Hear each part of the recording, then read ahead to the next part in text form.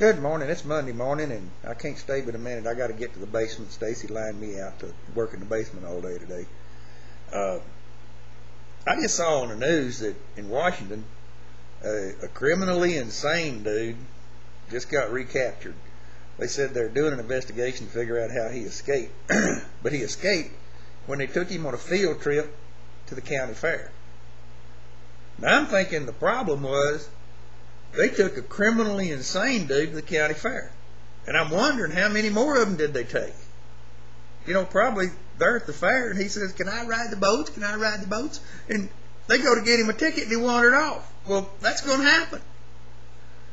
What they need to do, if they're going to be doing crap like that, they need to call it Criminally Insane Day at the fair. So the rest of us that ain't criminally insane will know that these people are going to be there. And we might not want to go that day. Anyway, that's just me. Anyway, I got to get busy, and y'all have a good day. I'll talk to you soon. Bye-bye.